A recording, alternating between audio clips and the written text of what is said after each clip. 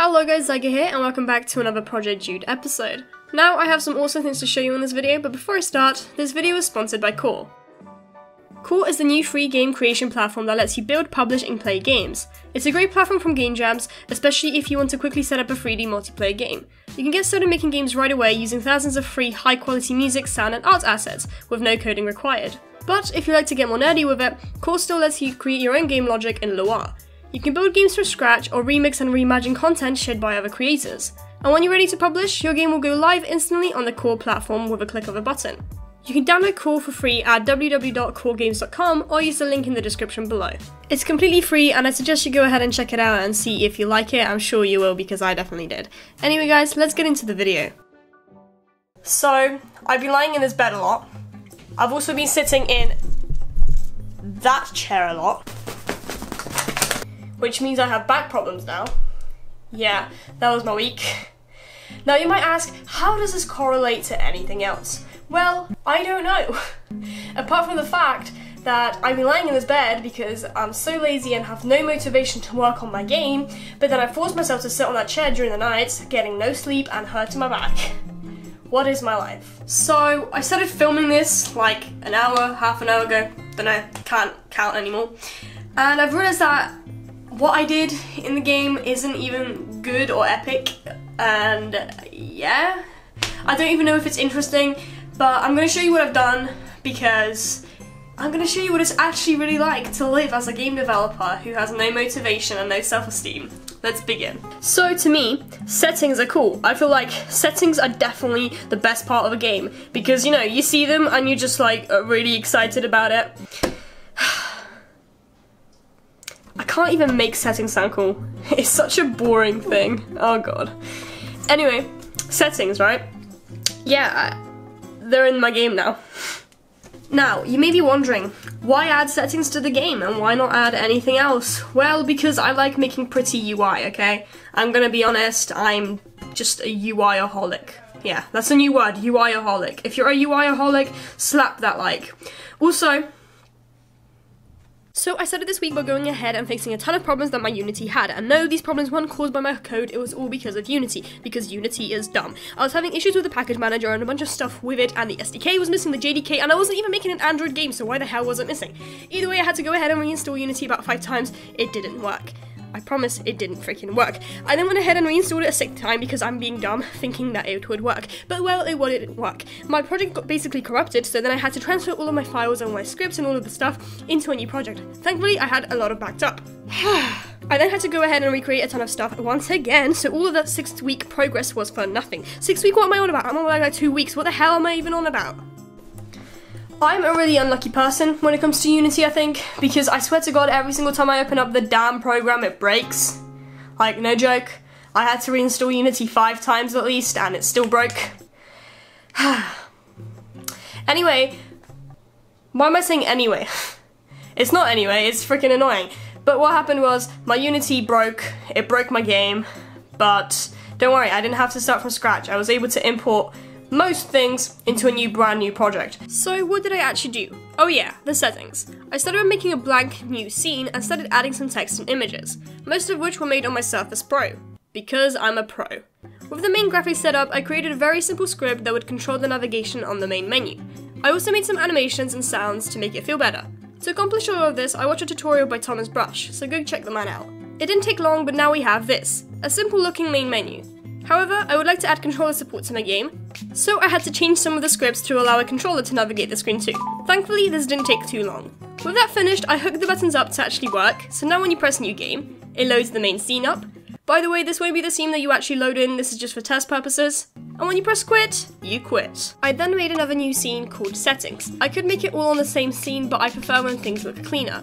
On here I set up a similar looking UI to fit the theme. I also used the same button logic as from before, and hooked it up so that depending on what you have selected, different settings will appear. This was done with a simple GameObject.setActive. With everything visually set up, it was time to make some actual settings options, and make the logic for that. But I don't know what settings people like to change, so I most definitely, 100%, spent hours of research to see what settings people like to change, and definitely didn't just open one game for a reference. Ha. Now the first menu I made was controllers. I made it visually appealing to the user to see what buttons control what. I also made a nifty little system that detects whether you're using keyboard, a mouse, or controller. I made a little footer that displays what controls you use in the settings page. Once again, it changes depending on the device that you are using. So currently I have a keyboard plugged in right here, and it's showing me the controls for my keyboard and mouse, right? But if I plug this controller in, this one right here, it will show me something else. So let me just show you this. So my controller is now plugged in. You can see the cable there, and you can see it leading into my keyboard, and bam! We have the controls for the controller set up now. Then on the audio page, I made a few sliders that control the volume of different audios. By the way, all of these save so you don't have to change it every time you launch the game. On the video page, I made a resolution option where you can change the resolution of the game. I straight up added every resolution that I could find on Google. Every resolution that I could think of myself. I also made a full screen option and a simple button that will apply the settings. On the graphics page, I made a little brightness bar, a quality setting, a texture quality setting, and a shadow setting. The page also has an anti-aliasing option, a soft particles, and a real-time reflection option. By the way, all of these are functional, and I will be adding more options later on in the game. Finally, on the game settings page, I added only 2 options so far, one that disables or enables a little FPS counter thingy, and one that changes your sprint to toggle or hold. Here you can see the FPS thingy, and here you can see the different sprints. Oh, I also forgot to mention, the settings page is also in the main game, so when you press escape or the options button on the PS4 controller, a setting page will open up that pauses the game and allows the player to change the settings.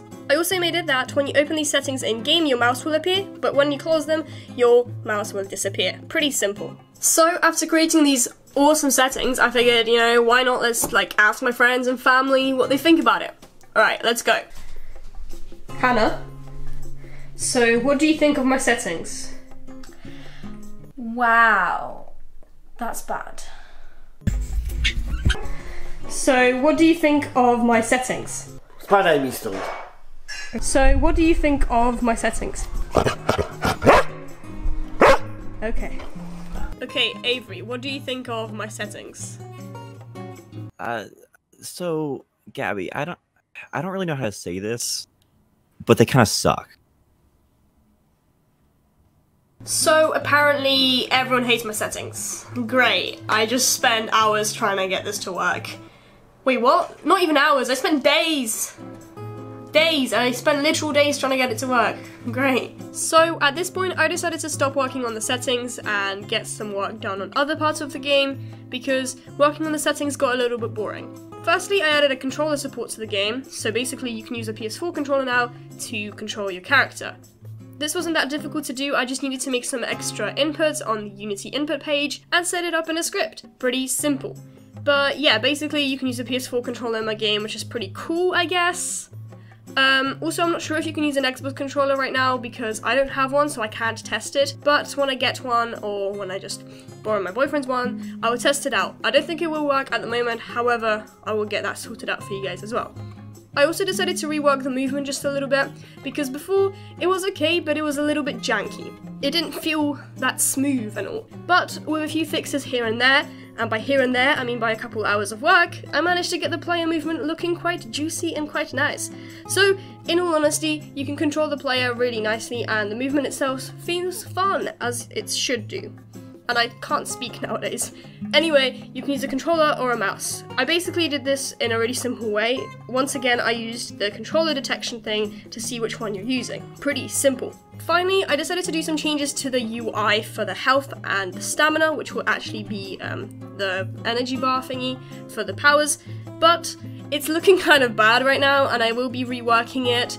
But I'm that sort of person that needs to work on UI for ages to get it, you know, looking good. Because remember, I'm a UI-aholic, just like you should be. And yeah, that's basically all I did in this video. And I think it's pretty cool.